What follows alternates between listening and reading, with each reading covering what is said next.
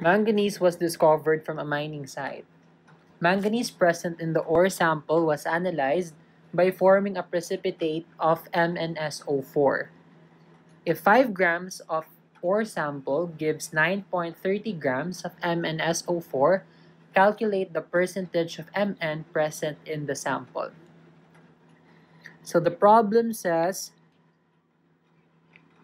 that the ore forms 9.30 grams of MnSO4. So that would be our starting value. 9.30 grams MnSO4. First step is to convert grams of MnSO4 into moles of MnSO4. So therefore, we need the molar mass of MnSO4. And the molar mass of MnSO4 is 151.01 grams per mole. So we plug that into our equation. 151.01 grams of MnSO4 is 1 mole of MnSO4. So grams of MnSO4 would cancel. Now we have moles of MnSO4.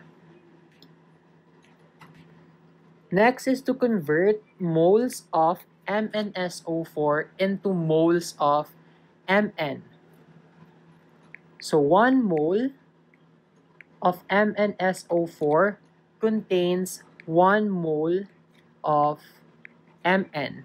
How do I know it's 1 mole of Mn? You just look at the formula. MnSO4 contains 1 mole of Mn, 1 mole of S, and 4 moles of oxygen. So, moles of MnSO4 would cancel. We now have moles of Mn. And finally, let's convert moles of Mn into grams of Mn. So we need the molar mass of Mn. So the molar mass of manganese is 54.94 grams per mole. So 1 mole of Mn weighs 54.94 grams of Mn. So moles of Mn would cancel, and our final unit would be grams of Mn.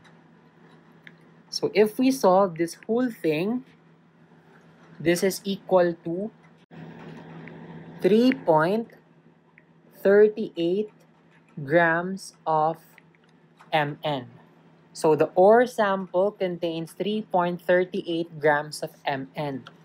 So if you want to compute for the percent of Mn present in the ore, that will be the mass of Mn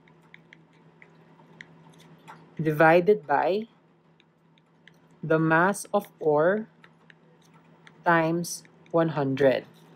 So if we substitute the numbers, that would be 3.38 grams divided by 5.00 grams, because the mass of ore according to the problem is 5.00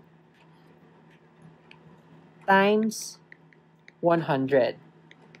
And if you plug this into your calculator, this is equal to 67.6%. So the answer to this question is 67.6%.